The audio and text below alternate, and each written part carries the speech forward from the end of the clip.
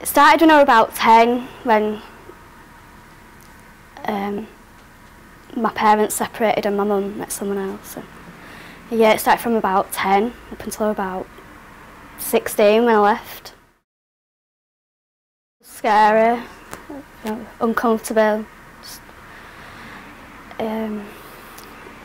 you don't sleep. Your appetite goes. It's just not a nice feeling. You're on edge as well all the time.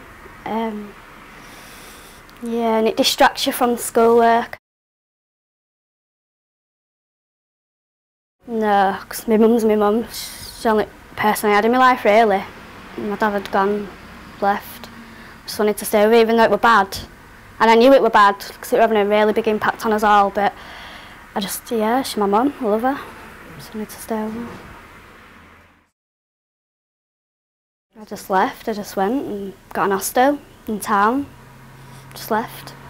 I went to Great George Street in town and just said that I was homeless, and I explained my situation, got me an hostel. Did it all myself. Speak to a teacher.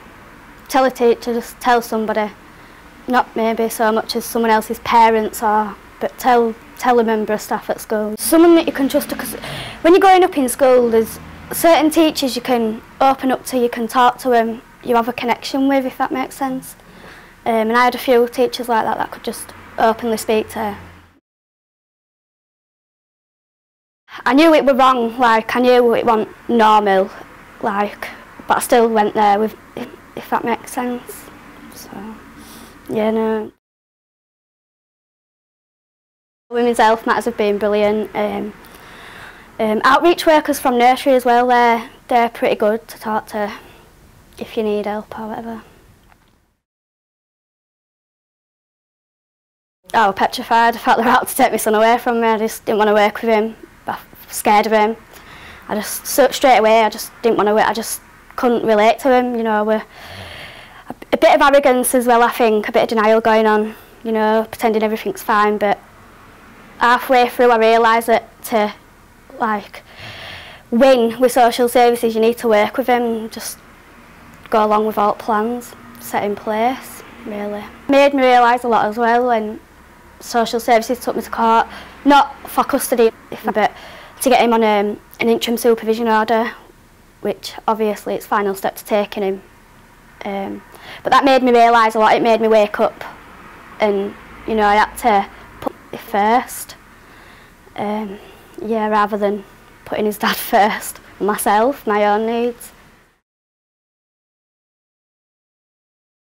Yeah, it did. It had a big influence on what I thought about him from younger to my situation. Straight away I thought they were just going to take my son, and that's how I felt from growing up, and that's what I always thought about social services. But they're actually not there to take your kids or out to get you, they're there to help. And the main priority is for social services is the child, not nobody else. It's about that child's safety. When they go in, the main priority is the children and their safety.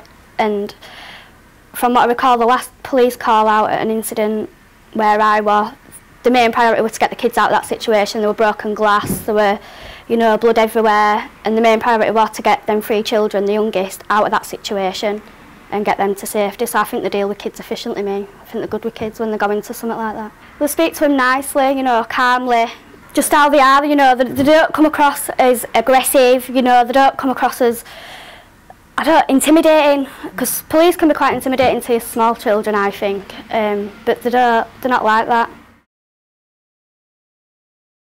Try and get help if you can. I know it is difficult, because I found it difficult to phone police myself when my son's dad was assaulting me and stuff, and 9 times out of 10 it was neighbours calling. But if you can just speak to somebody, whether it's police, health visitor, anyone, or even ask social services for help off your own back yourself, you know.